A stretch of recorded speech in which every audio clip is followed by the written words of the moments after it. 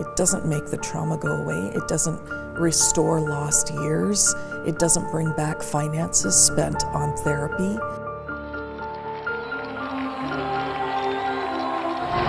Whatsoever you sow, that's what you're gonna reap. Recently, this former head of an ex-gay ministry did something unthinkable. Wendy Gritter married a same-sex couple. Unthinkable because for many years, it was what she was trying to stop. She ran an ex-gay ministry called New Direction that tried to cure gay people, make them straight. It all began in 2002 when this young mom thought her new job was the perfect fit. I had never worked in this area. I was a fairly recent seminary grad and I had small children. My youngest was still in diapers. And it was part-time and I could work from home and I cared about people on the margins, and so I thought I would do it a couple of years and then go pastor. You quickly started to learn when you became executive director that some of the things the organization was doing, it's an ex-gay ministry at the time, reparative therapy and trying to quote-unquote change people's sexual orientation. What were you starting to learn once you got in that position about the kind of mandate of the organization? One of our long-term volunteers that I invited onto staff was a gay man who said, you know, you need to understand that I've been to 9 Exodus conferences on 3 different continents. I've been in therapy for more than a decade. I've been in support groups, I've led support groups, and I'm as gay as I've ever been. The more Wendy talked with New Direction members and their international affiliate Exodus, the more she learned the truth, that trying to cure gay people wasn't working. In fact, it was doing more harm than good. I had talked to some ex-gay survivors who tried to commit suicide after going through a New Directions program. Like, were you hearing that people became suicidal? Interestingly enough, I wasn't hearing that many stories from people who had been connected with New Direction in the early years. And that's understandable. I mean, why would they talk to me when I'm the executive director of the same organization? So it wasn't until some years later that I began to connect with various people in the Toronto area. And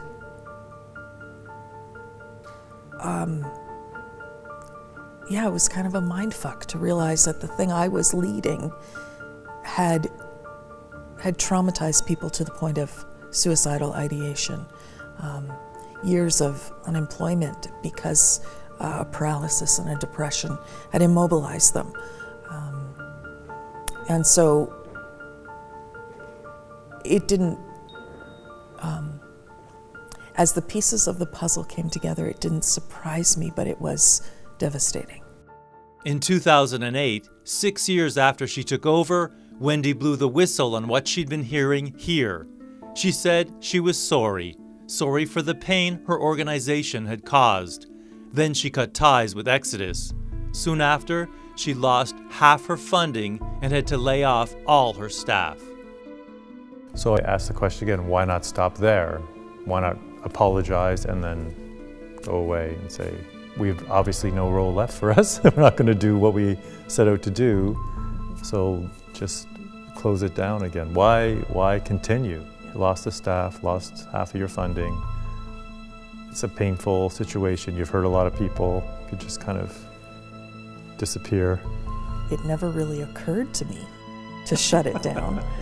Maybe I'm just ever the fixer or the optimist or the one who tries to make things right. For me, just slipping away into obscurity also meant that we weren't there to make any amends. And I am deeply aware that the amends that I can make are profoundly limited. Why do you say that? I can't go and undo the past. For me to listen deeply to the pain and the trauma, to be gentle in the face of the bitterness and anger that understandably is vented at New Direction, and to offer as sincere and heartfelt an apology as I am able to offer, doesn't make the trauma go away. It doesn't restore lost years. It doesn't bring back finances spent on therapy. But part of not disappearing is saying this matters. And repentance matters.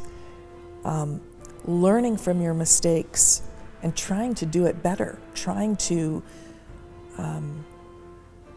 the very things that I think were the original intentions of, being this place where people who were both LGBT and Christian could bring those things together and find life there.